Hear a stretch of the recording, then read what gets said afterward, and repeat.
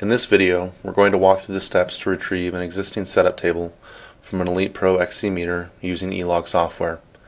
For this, we'll need the ELOG software installed on your computer, an ELITEpro meter, and a USB cable, which is included with your meter purchase. This feature may be handy if you need to see which parameters a logger has been capturing and you're on a different computer from the one you originally used to configure the meter. First, connect the USB cable to the ELITEpro and plug it into your computer. ELOG should open automatically, but if it does not, double-click the ELOG desktop icon.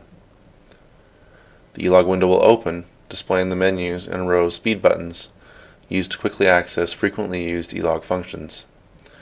Click on the USB Speeds button to begin communicating with the ELITEpro. Once the connection is established, go to the Logger menu and then select Retrieve Logger Setup Table. The setup table that is stored on the logger will be retrieved and displayed with the name of the file above the ELOG menu bar.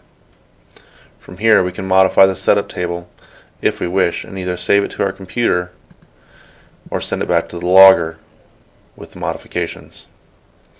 When we're done, we can end the connection between the computer and the ELITEpro by going to Logger, then Communication, and Terminate Connection.